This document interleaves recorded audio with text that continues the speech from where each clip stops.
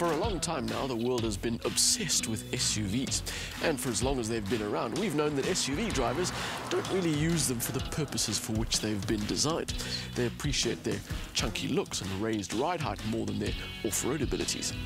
Be that as it may, thanks to their universal success, some manufacturers have taken elements from the SUV recipe and created an entirely new class.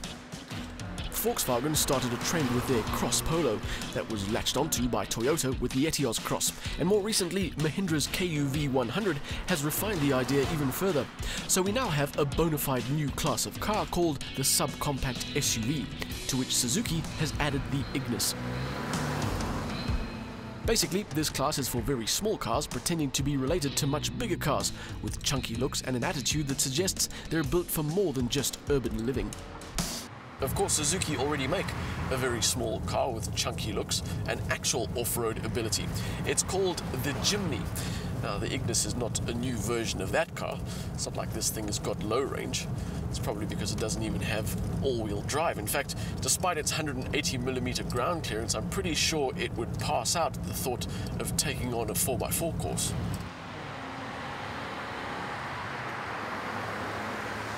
So, a city runabout that looks a little tough, but that's best suited to on-road driving only.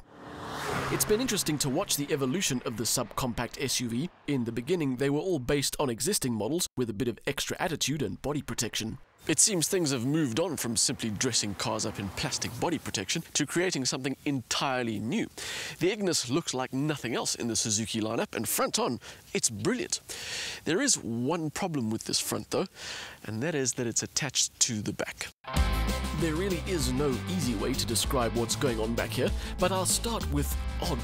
The Ignis borrows styling details from Suzuki's of old, like the slats in the C-pillar borrowed from the Fronte and the clamshell bonnet borrowed from the Vitara.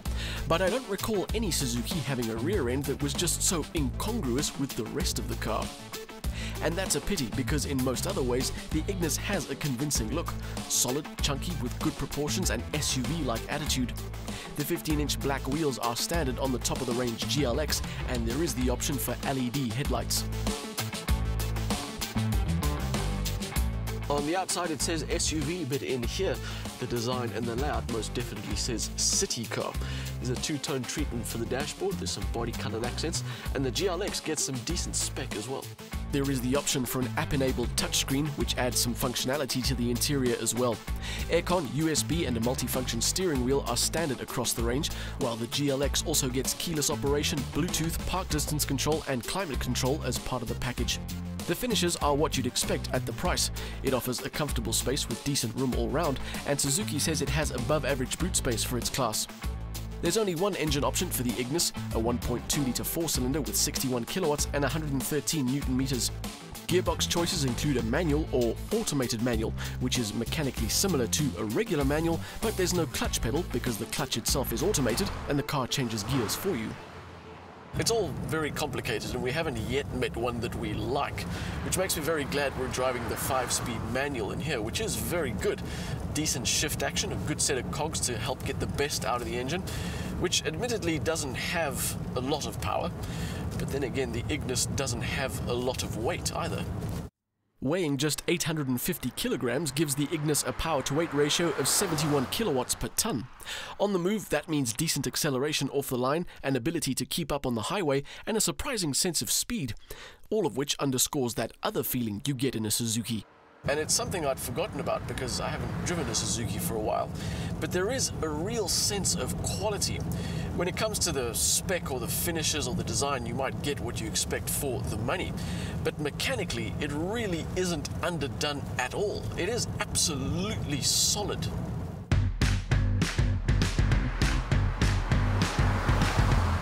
Everything from the power delivery to the steering to the brakes, it's all really good. The ride setup is a great balance between comfort and confident handling, and you can have a relative amount of fun through a set of corners, despite its SUV pretensions and super skinny tires. Bigger than a Volkswagen Cross-Up, prettier for the most part than a Toyota Etios Cross, and better finished than a Mahindra KUV 100. At 190,000 Rand, it's also very well priced. And that means, as a package, it's kind of difficult to argue against what the Suzuki Ignis is offering.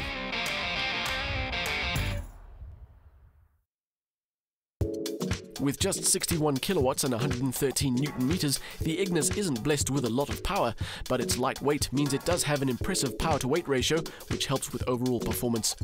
The Ignis GLX offers a comfortable, enjoyable drive, a well-specced interior, and good value. The rear styling may be an acquired taste, but overall, it is a very good package.